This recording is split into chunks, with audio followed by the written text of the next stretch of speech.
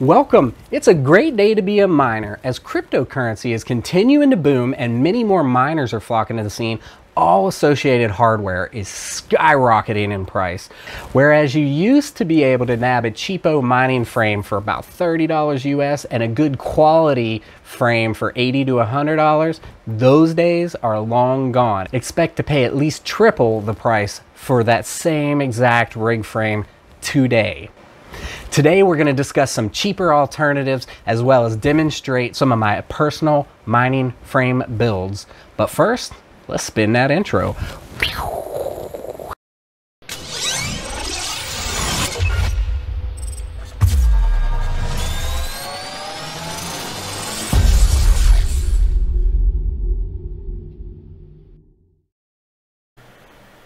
Alright, you're looking to build a new mining rig. You need a frame. What are your options to get yourself a good frame and get yourself mining? Number one, you can pay up. You can pay the extraordinary high market value that a cost of a frame right now.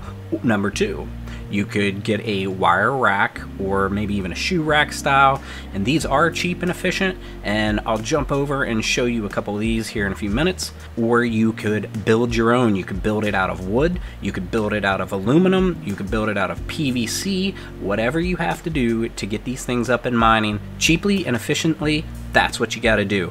Let's look at some of our pay up options real quick and see what the current market value for these things are. So what I did is I jumped over to eBay and I searched mining rig frame, I checked the US, and I put sold items. These are the going rates for sold mining rig frames in the United States right now. Here's a refurbished one. It looks like it's bent, it's used, $125. Not bad for the going rate. Then a Veta frame, $333 plus shipping. The frame sold for $350. That is a 3060 price. You're gonna pay for a frame what you would pay for a RTX 3060. Ouch. Another frame, $280 plus shipping, $320. $400 for a server case, $250 for a Veta, $250 for a Veta, $130 for this frame, $140 for this frame plus shipping, $250, $243, $250. Wow. So you're thinking, well, maybe somewhere else has them. Good luck finding them. Go over to Amazon. Let's check Amazon, see what they have.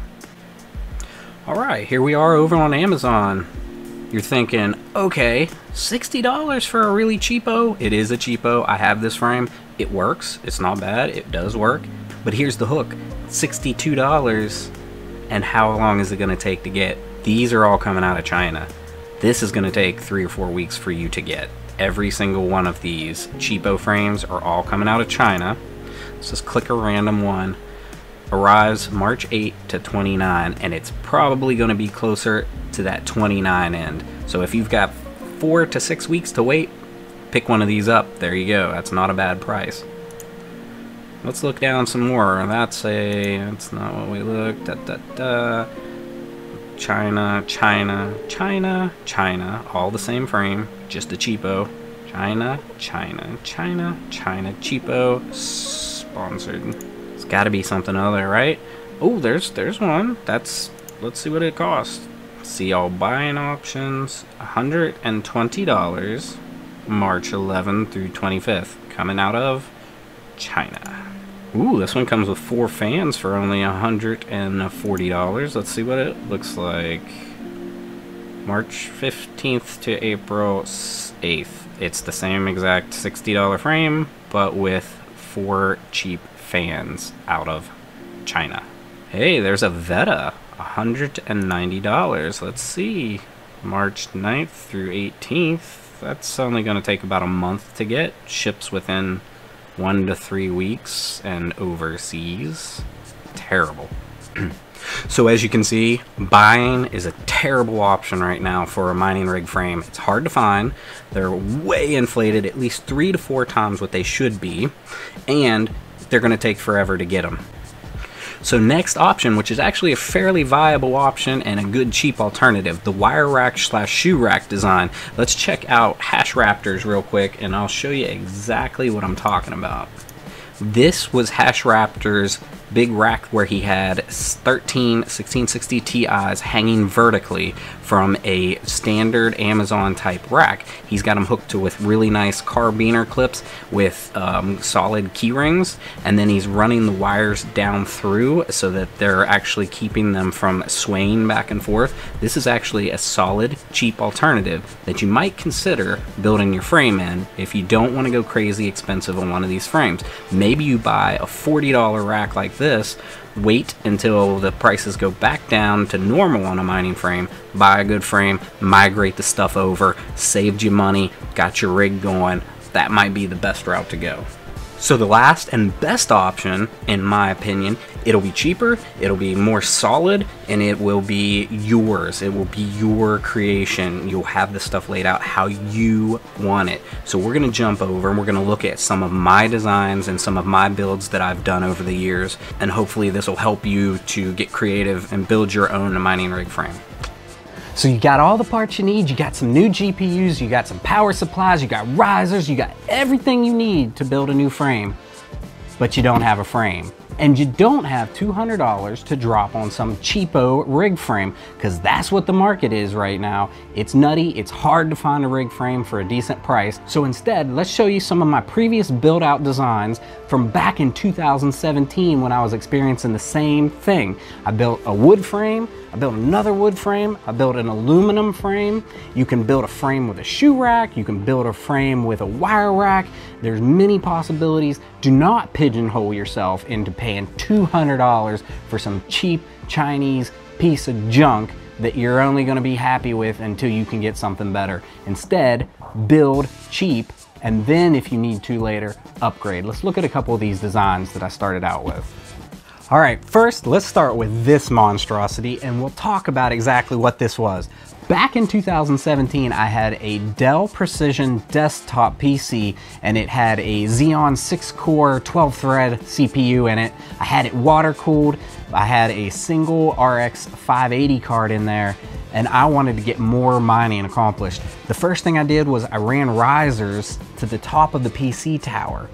Double-sided tape held a couple 560s on the top of the tower. Yeah, this worked just fine for just 2 additional RX 560s. They were powered by the PCIe slot. I didn't have to run extra cables, easy peasy.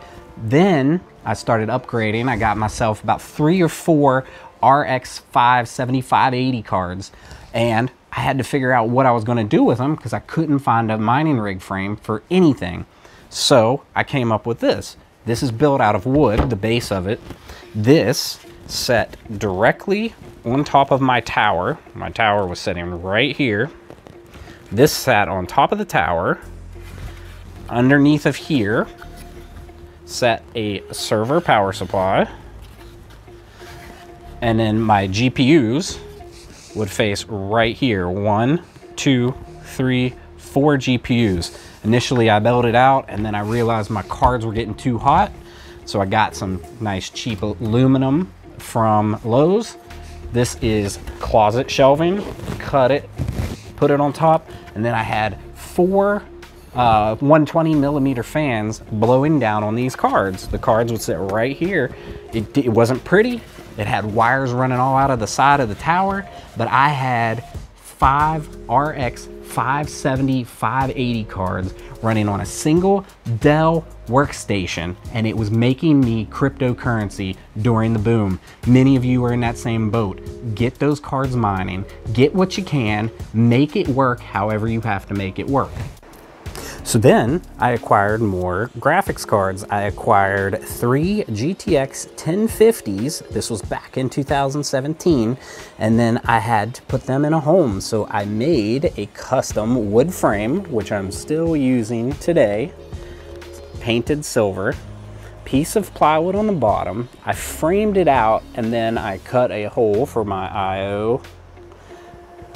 And I've got my power button mounted on the side. My solid state mounted right there on the side. I've got the front crossbeam. Then on the back, I have the taller top crossbeam coming across. And then what I did was I improvised, and I found this piece of metal from Lowe's. It's a L-shaped and I hooked my fans. Let's turn it a little. So it's L-shaped, so I was able to hook the top, 1, 2, 3, and then I hooked my fans directly into it. And of course I had to get RGB fans because RGB adds mega hashes. So that's what we did. We put a regular ATX power supply in there, and then we buddied it up with a HP server 750. Then we graduated from the GTX 1050s. We went up to GTX 1060s. We went up to 1070s, 1070 Ti's, and then eventually we liquidated all those. Then we had this filled out with RX 56 and 5700s, and these are the only 3 left. These 3 are all RX 5700s. They're all mining at 56 mega hash on a very low wattage, so we're keeping it in service. But the gist of this is a wood frame. It looks okay because it's been painted silver, but there's nothing special to it. It's a wood frame that I custom made just for a rig in 2017. It's still working, fully functional to this day. And yep, that's good mega hash out of 3 little cards there on that mini rig. This rig's going to get remigrated over, and then we're going to probably move it back out into the garage. But for now, I brought it up in here just for highlight on this rig frame. Let's hop over into the real prize. This is the prize. This is the nice fully aluminum custom made rig frame that I did back in 2017. This originally was built out with 6 RX 57580s. Then I got a B250 FinTech gigabyte board, and so I expanded this to 8. So initial design only went to right here and came straight up. And then after I upgraded my cards, I had to make it work again. So I bought more aluminum. I replaced this cut, and I elongated these beams across. And then I have this hangover design. This worked perfect for the small cabinet it was sitting on in my garage. So then this extra space just hung off the cabinet. This design worked perfect for my needs to get 8 graphics cards up and running at 30 mega hash a piece back in 2017, 2018. There's no beating the solidity of this frame. This thing is a beast. So let's look at the specs of this thing, because this is what I would advise building something like this minus the 8 card part. If you were building an 8 card, you would just bring this whole tray out. You wouldn't do this complicated part right here that I had to do. You would make it just literally a big box. If you were building it out for a 6 card rig, you would do it as a 20-inch across. And if you were building it out as an 8 card rig, you would do it a 28-inch across. I'll include links to all of the materials needed for this. The screws that I used are 1/2-inch metal screws. This frame was made out of all angled aluminum, and then the cross member is actually more like a U channel, as is the GPU holder up here. It's actually called trim channel, and I'll include it too. It's more of a U shape, and the rest of the frame is just an L shape. I'll bring the camera closer and we'll get some specs on this. So let's take a close look at this thing. So the first thing that you will note is the very bottom.